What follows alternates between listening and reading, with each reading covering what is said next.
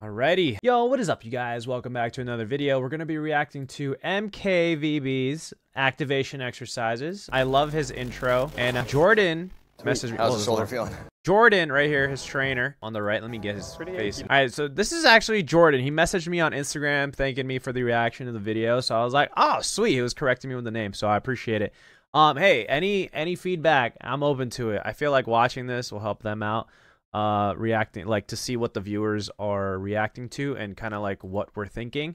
Again, this is going to be solid content. Looking forward to it. This is the activation video. So if you guys haven't seen the mobility video that they made, go ahead and check it out, or the reaction video. I'll try to put the links in the bio. I keep forgetting, but like, you know, I'm working on it. Yeah. So we're on the activation exercises video. This is the second part of the video. I'm pretty sure there's going to be like 4 or 5 parts of it. And I want to add something. When I mentioned having the core exercises after activation, the only reason, that's my perspective, right? That's just based off how I train, because I personally don't like doing core at the end of my workout because I'm exhausted by the end of my workout. So that's just me personally, just to make sure I do my core exercises. I like to do that before my strength training, before my plyo work. So yeah, just to clarify. Again, if you guys are new here, make sure to hit that red subscribe button and like the video for the YouTube algorithm. Let's get into the video. This is my first time watching this video, so let's see what they got. And yeah, I'm looking forward to it. So just finished up doing some mobility work. Yeah, like super sticky and like, yeah. So yeah, we'll go through activation with just this one band. It's the same thing, like, I don't know, maybe $5 band that everybody can kind of buy. So sweet. We'll use one band to kind of get the whole body kind of warmed up for this workout, and then maybe the next video will do. Not bad. So not bad. So I want to get Jordan's perspective. So Jordan, if you could message me on Instagram, I kind of want to know what you think of these bands, like these rubber bands, right? Compared to the fabric bands. What are your thoughts? Personally, I like the fabric bands, but sometimes they're very stiff to the point where I don't get that full range of motion. Like, I can't really extend my leg when I'm doing, like, I don't know, side shuffles or, you know, whatever. Or using the bands that like wrap around your knees, where it has like a kind of like a fabric strap. I have to show a video. I can't really explain it through the internet. This is weird like that. But yeah, let me know what you think of the fabric ones. I want to know from another perspective of another trainer. I think this is important to know for the viewers to kind of get an understanding of like, oh, why are these bands so important? But I think he's going to go over that right now. Something different, but sweet. We'll start with some clamshells. So another good exercise for the piriformis. One's like basic beginner. So simple. We're kind of bending those knees at 90 degrees. Want a nice line between like my heel, my hip, and my shoulder. Basically just opening up, really squeezing that glute, and then back down. That's like super basic level we start at. Yeah. For you, we're gonna fire it up a little bit more. Oh, jeez. All right, so we're gonna get down. Pause this real quick. So clamshells, very, very standard. That's pretty much for every single athlete. Again, as athletes, whatever sport you're playing, most of the time we are in internal rotation because we have to push our feet into the ground and produce force. This allows us to strengthen our glutes and allows us to basically, this is another injury prevention exercise for many athletes. The wall, so want a little bit of a bend in this heel is gonna kind of, same thing, that nice 90 degrees. So this glute's gonna be firing for the working, and same thing, just opening up that hip, squeezing for 2 seconds, and then back down. Sweet. I like this progression. I've actually never seen this progression before. So this is awesome. The fact that he was able to explain, oh, the reason why we're standing on one leg is for stabilization, and same thing, we're still activating the clams, the glutes for the right side. This is great. Again, not a variation I've done before. I'm gonna have to try it out during my workout. So this is awesome. I think a lot of athletes don't even know how to progress clamshells besides laying down. You can put on your hair, hold them out in front. And yeah, so guys, this isn't a very heavy band, but where I'm feeling it right now is more on my stabilizing leg. Yeah, yeah. The first couple, yeah, should kind of feel that one. Then as you kind of get to the, you know, 6, 8, 10, 12 reps on the other side, then you'll probably start firing in that glute. Sorry, off topic, not off topic, but I also want to mention that Jordan has a knee injury. From the previous video, he was explaining to me that he's recovering from a knee injury, and he mainly plays beach volleyball. Now the question is, which type of volleyball is better? Indoor, or beach? I'll let the comment section of the internet answer that question. So yeah, you're doing like a great job of keeping like this knee nice and stable as opposed to letting it cave in. Yeah. Is doing great. Yeah, that's like, I'd say like my knees are pretty damn strong. I don't know if you've seen the way I land after hitting. Sometimes, yeah. Okay, it's terrible, but Just right like- leg kicked out, left leg just absorbing everything. Yeah, land. Okay, speaking of the landing, that's totally normal to land on one leg when you're playing sports, especially volleyball, because a lot of the times when the ball gets set across our body, we have to reach on this side and then all our balance is on one leg or ends up going on one leg. Like I land so hard on my left leg to the point where my left leg is so much stronger than my right leg. So I have to remember, if I want to like reduce injury in the future and like, you know, be able to absorb a lot of impact, I always try to practice landing on two legs. Again, as a shorter hitter, I'm always overreaching and trying to, you know, reach as high as I can whenever I hit. And most of those times I have to land on one leg, and it's just part of the sport.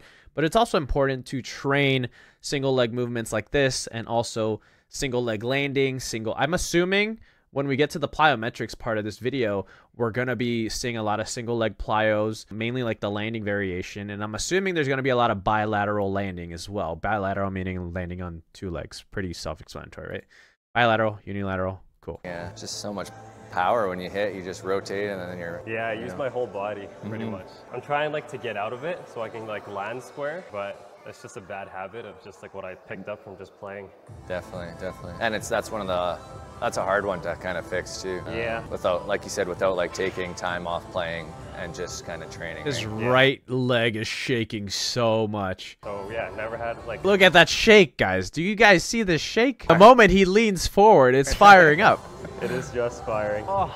I can just say I got a pretty good eye when it comes to this stuff. I've been a trainer for like almost 10 years and like I just have a really good eye for this. So just being able to see that before he even said anything, I'm just like, yeah, I got an eye for this. So yeah, this is great. I love these videos. Marcos, is it Marco? Marcos? Yo, I love your videos, man. If you can make more videos like this is like, again, I come from a kinesiology background. So watching you and being able to like, and having conversation, right? You being in conversation like this allows me to think of like the science of it and like be able to share this with the volleyball community is just spectacular because not a lot of people are able to explain it. Like when I film my workouts, right? When I film my workouts, I don't like filming my workouts. I don't like talking during my workouts. I don't want to explain what I'm doing because I'm locked in with my workouts. So the fact that you're making this video allows other volleyball athletes to really see what volleyball training is like and why it's important. So again, thank you for the video. I'm going to keep criticizing you because you're such a nice guy. So yeah, the hardest part I'd say about that is not the opening, it's the stabilizing. So like it's like you're like, oh, this is not bad. But like what Jordan said, when you're on like your 5th rep and up, and you pretty much saw it. My legs were shaking. They're shaking and it hard. wasn't a hard exercise. Just getting warm almost. It gets you. I just want to say, I know I keep cutting the video off, but the stabilizer muscles are so important. These are your foundation muscles, right?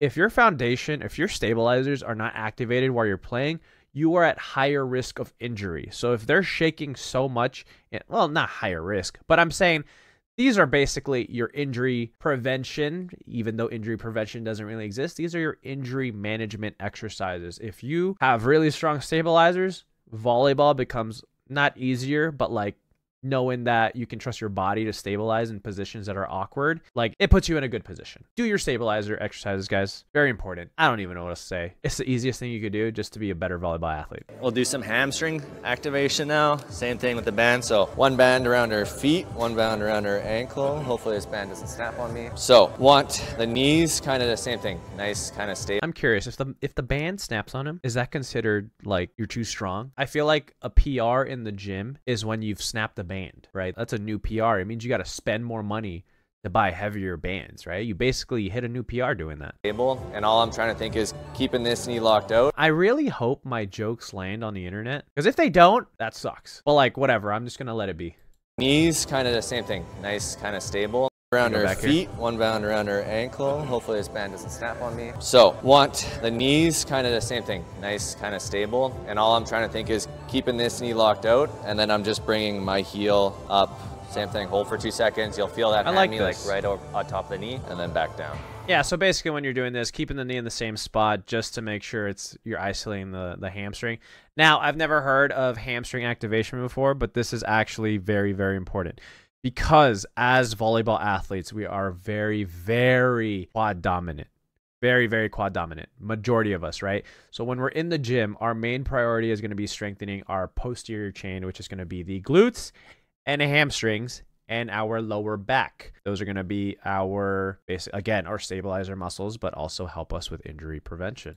So yeah, this one should kind of fire that insertion. This is a side note, but if you get an athlete, like they haven't played volleyball in a while and then they start playing volleyball, let's say they took 10 years out of, they retired for like, they retired for like 10 years, right?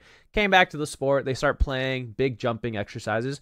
All of a sudden they start saying, oh, I feel my low back, I feel my hip, blah, blah, blah. Right, because they're not straight. They haven't done any stabilization for their body. They haven't done stabilization work. They haven't worked on landing mechanics. It's been years since they've actually done something for their body to get back into volleyball.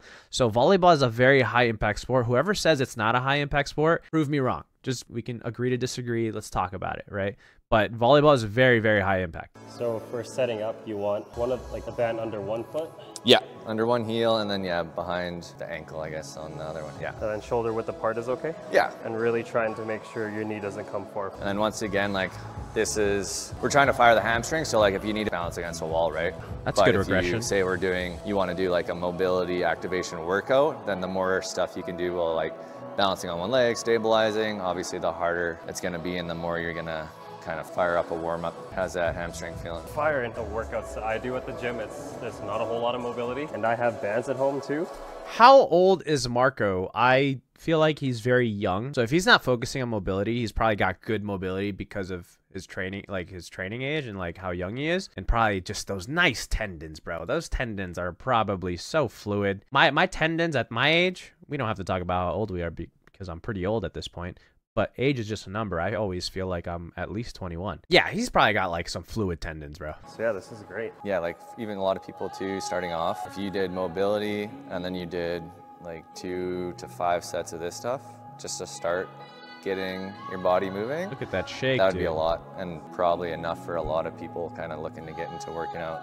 Yeah. And then yeah, obviously once you get more advanced or you get used to this, like doing this, even just doing this once a day in the morning as a workout for like a morning workout is always like, it's good. It's usually I like this. When I'm feeling good. I actually really like this. I'm going to add this into my workout routine. This is great. And again, hamstring is something that we don't normally work on as volleyball athletes.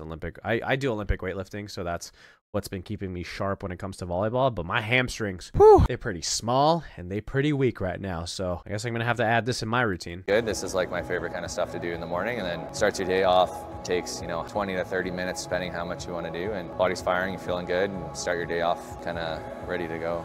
Yo, look at Jordan's arms, bro. Look at this deltoid. That deltoid is huge. Those biceps are huge. Those triceps are even huger.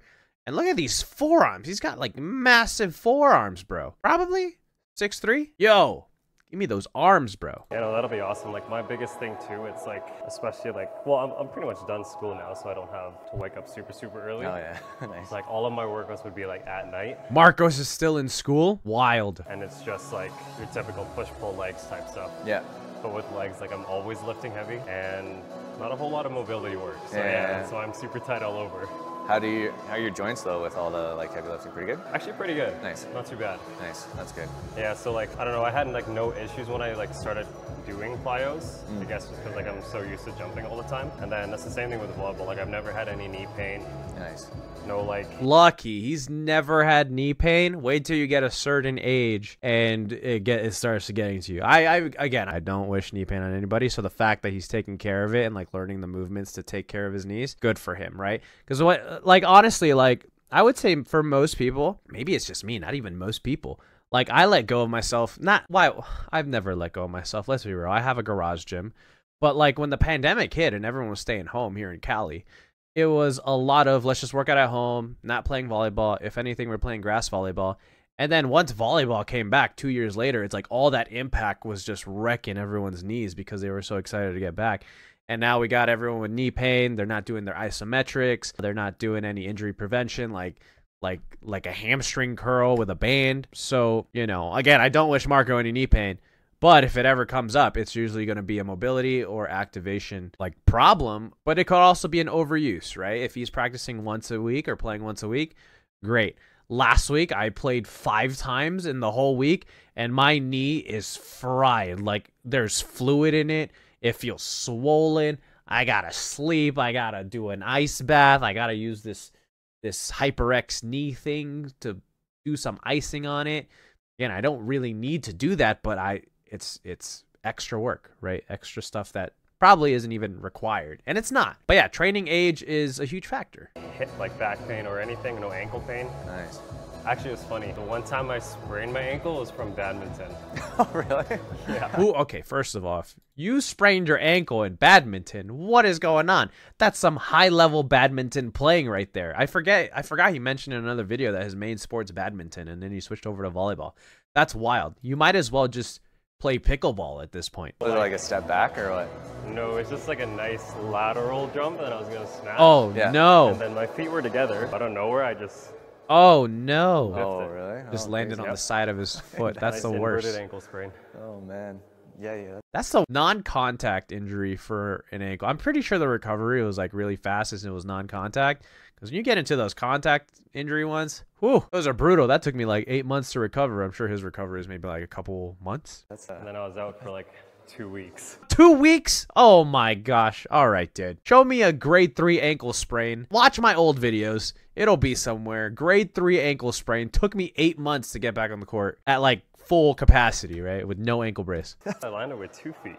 And then, instead yeah, of you're one. so used to landing like weirdly with one. You're Oh like, yeah, I'll do one and then catch, and then I don't know. I guess I'm just really good at absorbing force that way. That's, yeah, your body's just, do you play a lot of badminton? I grew up playing badminton. Oh, okay, yeah. So like that was my main sport before going into volleyball, and yeah, played a lot of tennis, and then got into volleyball afterwards, and then just kept playing. Okay, let me go back to what he said. He's really good at absorbing force. That is solid. That is everything you need as a, not everything, but that is majority of what you need as a volleyball athlete, is knowing how to absorb force. Not really like intentionally doing it, but like allowing your body to just learn how to absorb force naturally. When I was a kid, I knew this.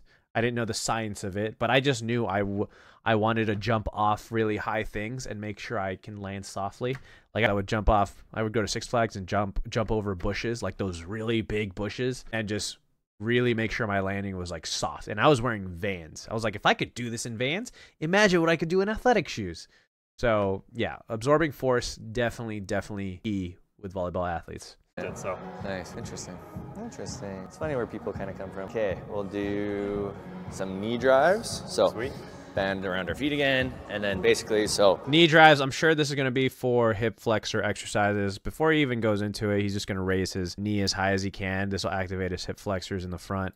just kind of get hip flexor, same thing. You can do this I called it. if you want to kind of isolate that leg more, but same thing if you do it standing, and you get that core working, you know, the stabilizing leg working. So just driving up the knee, kind of holding for 2 seconds. Called it. Back down, drive it up. Just feel that quad, hip flexor kind of turn on. Same thing, like you can go against the wall, balance so it's less, but yeah. I like this one a lot more. Yeah, I was about to say, like his hips, I feel are pretty strong, and his hip flexors are pretty strong, just by how his biomechanics like are, right? Like you can just tell. Like most people probably can't tell, but I can tell. Like just by watching his movement from the other things, like most of the time he was comfortable leaning forward. That just shows his hip flexors are probably tight, little strong, not a little strong, but very strong. So, and that's a position that he's very comfortable with, and that is a very important position. Not a lot of people train their hip flexors, so yeah, this is a good way to also learn how to absorb force and be in awkward positions, because you need to make sure your hips are flexed when you are landing, right? And these guys? Oh yeah, I'm not as tight going in this plane. Nice, yeah. What if he goes out to the side, right? I'm curious if he gets his knee out to the side, will he feel it more that way? So yeah, I usually like to do like 5 nice and slow, and then I do like a couple nice explosive up kind of thing. Okay. Just kind of get the fast twitch muscles firing a bit more. And then I want like oppositional arm movement? But for the purpose I'm gonna move forward because Okay. I don't want to see him knee kick every single time. a little bit more. What's so this next is here? just like a TKE. DK, terminal knee extension. So this is gonna be more isometric. So band kind of around the top of the calves. This one's probably, the band's probably a little loose for this one, or to really fire the quad, but just bending this knee, think of driving that heel down first, and then flexing that quad, locking out that knee, Interesting. and then back. So if you're Like pressing, Yeah, heel down. Huh. And then yeah, lock out that knee. So you can probably even bring your foot a little closer. Interesting. So I'm curious as to the reason why. He probably said it earlier, but I'm assuming it's to get the quad fully extended and be comfortable in that full extension. That's all I know so far. I have never done this, so let me just keep watching. And it might stabilize them. Yeah, you can have a less slight bend in this. We're not too worried about this. Same thing. You could hold the wall if you need to. We're just trying to fire that right quad right now. I knew it. It's all about firing the quad. I knew So it. yeah, like really contracting it, squeeze a couple seconds, and then back up. Yeah. All right, I think we can move forward a little bit here. Feels great, actually. Yeah. It's like a nice little muscle activation for the quads. And that's the thing. Most people knee problems comes from like, you know, quad issues or tight quads or quads not firing properly. So That's a big one. Right when he said quads not firing properly, that is very, very true. Again, we minimize, we don't take seriously these stabilizer muscles, and stabilizer muscles could be, hey, can I move in this range of motion? Am I comfortable in this position? So when you are not comfortable going down the stairs, you're getting a lot of knee pain. That is your body telling you, hey, we are not strong enough in this position. We need to strengthen it. We got to work on something because there's a mobility restriction there, or there's a stabilizer muscle that's not being activated that needs to be activated through your daily life, daily routine. Using this band for something, you can also like tie this band around something loose and put your foot behind it and do the same kind of thing, right? But all right, I'm gonna fast forward because I understand TKEs now, but like I don't want to watch him do TKEs forever. Tib raises. We'll do kind of some of that stuff in our plyo warm up, but this one, so we want elbows kind of shoulder width. Banded extra rotation. You know what? I see where he's coming from now because I respect the band work because it makes it simple for the workout and it makes it very just convenient for the athlete. You think about it this way, like if you have an athlete, you have all these band works, you have the mini band, you have the long band, you got the thick band. It just makes it so much of a nuisance to work out that it's like, I need to remember all these things. And then it comes to a point where it's like, well, athletes like convenience. And if their workout isn't that convenient, it's like, well, why work out, right? You're just making it harder on yourself because you have so many other things to worry about.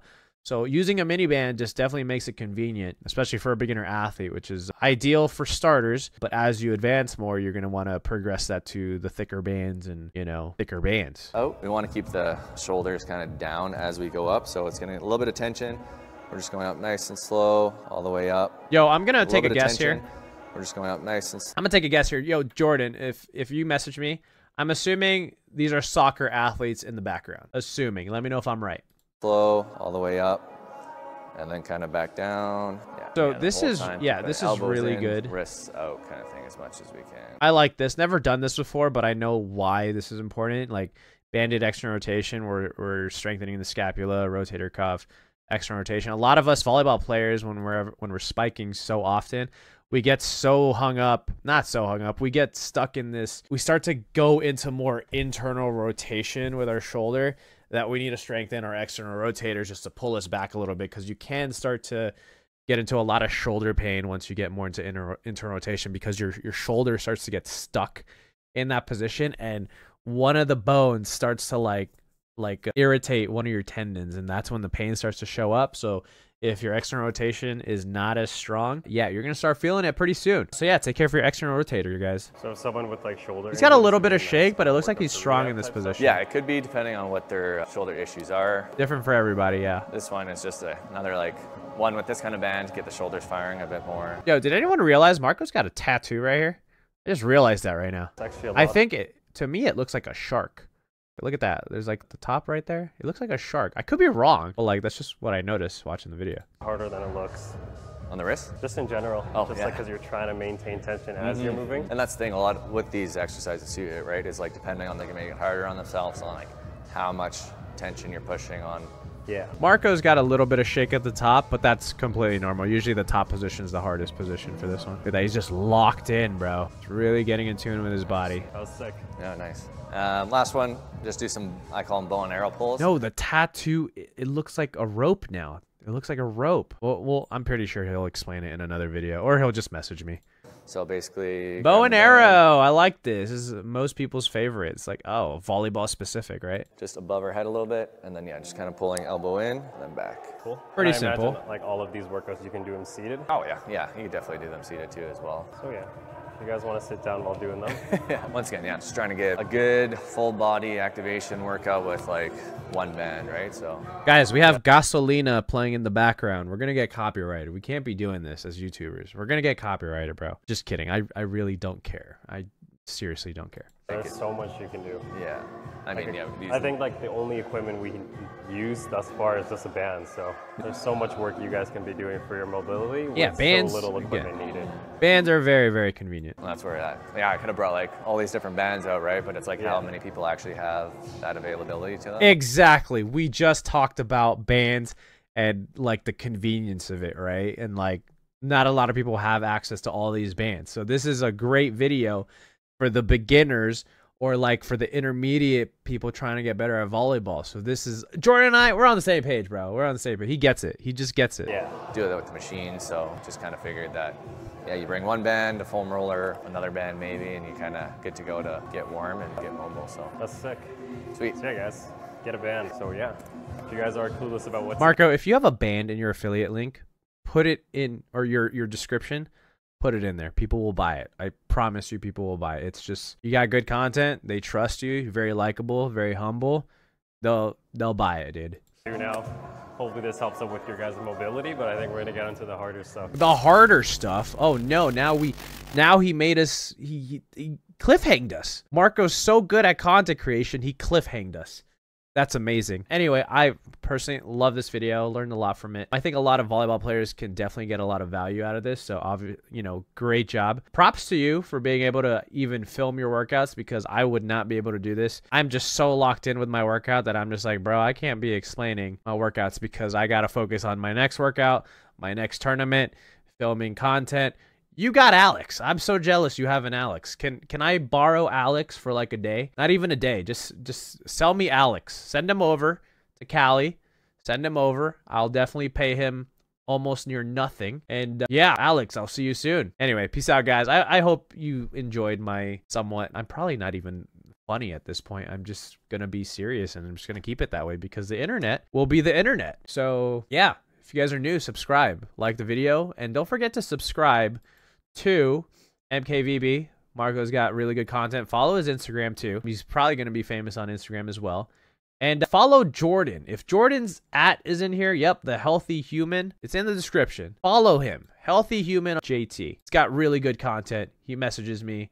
Great guy. Yeah, I'm looking forward to, I think the next one's going to be plyos, guys. We'll be watching his plyo video, and then I want to see his strength workout. I think it's going to be very, very like standard stuff, but also I think we're going to get a lot of value out of it. So I will be at USAV Nationals by the making of this video, or by the time this is out. I'm going to post this today. Good thing I got AI to edit my stuff now, so that's great. But yeah, whenever his video comes out, I will react to it when I get back from USAV Nationals. And if you guys are new, subscribe.